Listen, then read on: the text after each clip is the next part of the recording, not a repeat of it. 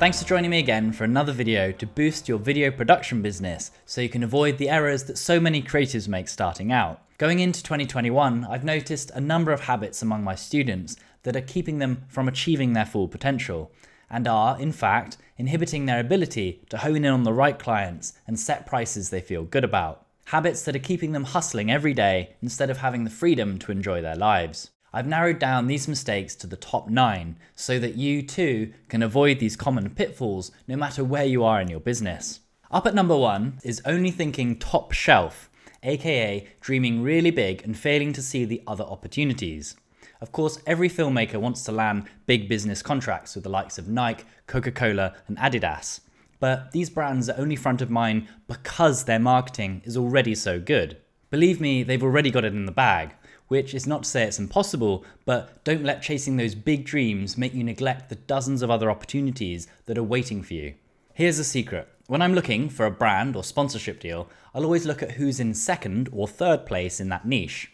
And then I'll appeal to them and underline the value I offer by talking to them about how they can capture some of what the brand in first place has. I've gotten countless deals and sponsorships by following that exact method, looking at runner-up brands who want to be the best but haven't quite achieved it yet. There's more room for improvement there, less competition, and you can be the catalyst to help them achieve significant results. On to number 2, thinking about quality over value. Quality matters, of course it does, but when it comes to the business of video production, you can't expect to land jobs based on the quality of the work you're producing. In fact, I'd go as far to say that your clients, or prospective clients, only care about the quality of your work insofar as it brings value, aka results to them. They're not so taken by flashy gear and slick edits and are instead interested in how the financial investment of working with you and your video production can bring tangible financial returns to their business. The DSLR revolution that made equipment cheaper than ever has made it so that quality isn't something that sets you apart from the competitors.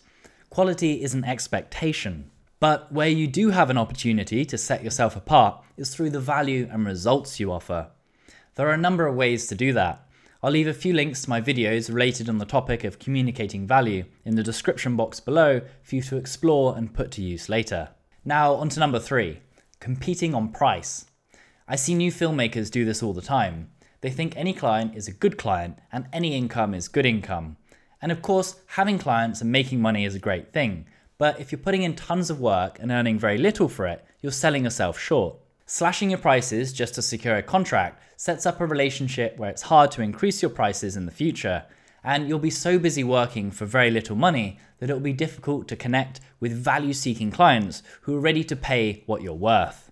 To reiterate a key point from number 2, you should focus on communicating the value you offer to your clients. How many views has your work created in the past? What kind of buzz has it generated? How does this all translate into actual profits? When you focus on value, it will be a no-brainer for your clients to invest in your work at rates that you're happy with.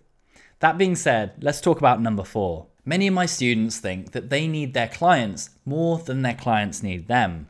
And this is totally false. I find a key part of business success is your own attitude and mindset. So many creatives, no matter their industry, take their talent for granted. They forget that what they have to offer is a sought-after skill, and in many cases, a skill that has taken years or even a lifetime to develop. Developing an abundant mindset and approaching your business negotiations with the attitude that, sure, there are hundreds, if not thousands of videographers in the world, but only you can do it this specific way, is a great way to frame the work you do and sidestep the self-doubt that often comes with it. Your skills are important to you and your work elevates the business you choose to work with. They need you much more than you need them. Keep this in mind during negotiations and you'll be much better able to approach them from a place of authenticity and power. Number 5 speaks to your talent and power to command high prices. And it's thinking that being paid less and having more clients is somehow better than being paid more and having fewer. Early on in my career, I thought I needed 100 clients every year, each paying between £1,000 and £2,000. But to do each of those jobs well, I had to commit pre-production, admin, shooting, and editing hours, which the paycheck hardly accounted for. And as all filmmakers know, those are not the corners that can be cut. To deliver great services and great product, you have to make sure you have quality clients.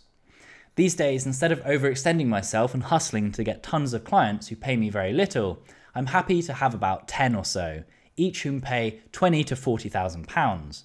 This frees me up to really invest my time and talent into each of their products and create real value for them. In fact, in his book Pricing Creativity, author Blair Enns makes the case that 10 is indeed the optimal number of clients for a creative firm. When you exceed this number, you start to experience diminishing returns, where quality is sacrificed. In at number 6 is overinvesting in equipment. If you're passionate about filmmaking, it's easy to fall into this trap. You see dozens of ads for shiny new cameras, and the influencers you follow on Instagram are making reels about their latest drones and gadgets. Everyone looks successful online and seems to have $20,000 pieces of equipment. But this is the honest truth.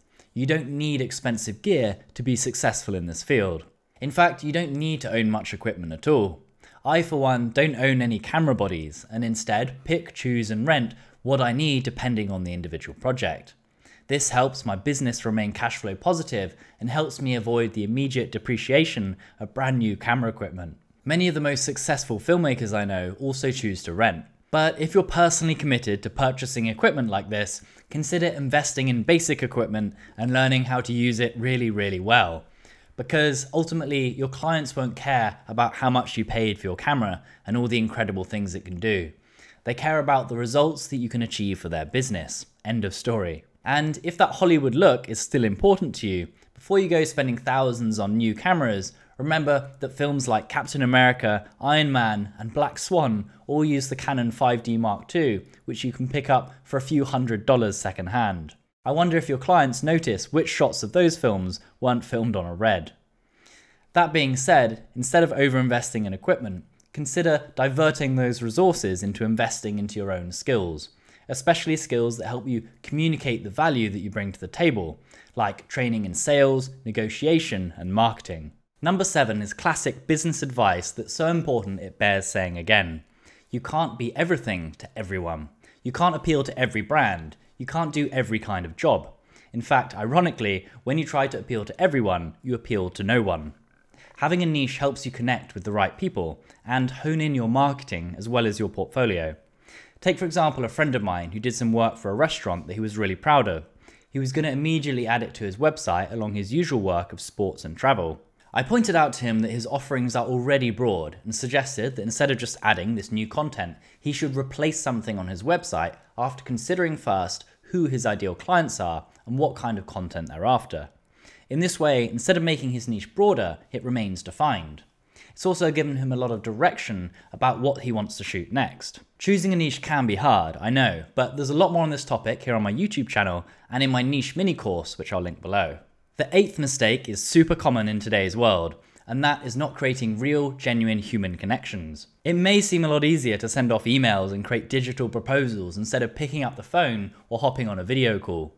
There's something about face-to-face interactions that makes us feel like we're putting a lot more of ourselves out there. Instead of sending off an email or two and hoping for the best, I'd encourage you to actually put yourself out there and create real human connections. Emails and proposals are boring, but conversations are meaningful and leave plenty of room to get to know people as more than business partners, but instead as actual living, breathing people. When a client has 5 proposals in front of them that are largely identical, they're going to go with a videographer who's gone the extra mile to establish a personal relationship with them every time. Don't underestimate the power of human connection. Last but not least, and at number 9, is a broad but extremely unfortunate mistake, and that is failing to learn sales and negotiation skills. Once you start having those face-to-face conversations with clients, it's very important that you actually say the right things. That's where business and negotiation skills come in. Take it from me that running a business without putting in the time to learn these things makes your job a lot harder. Sales and marketing doesn't have to be slimy the way most people think of it. Instead, it can emphasize your creative talent and the way you bring value to each of your unique clients so they gain more than what they're spending. If you can charge $10,000 and your client feels like they're getting $100,000 of value, then you have a win-win relationship, which is exactly what you should be after. When I first started out, I was uncomfortable even charging £1,000 because I didn't understand my own value, and I certainly didn't understand how to communicate it. When I learned how to position and present the work that I do, it was obvious that I needed to charge more for the products that I delivered. This is something that takes most video production business owners years to figure out. But I hope from this you can learn from my mistakes. There's more free content here on my YouTube channel, but if you're ready to take your business a step further, consider registering for my program, Video Business Mastery. Inside the program, you'll find more than 90 detailed videos with step-by-step instructions on how to consistently land high-paying, long-term clients. Along with the actual coursework are all the production and business templates you need, from shot lists and call sheets to release forms, contracts, and invoices.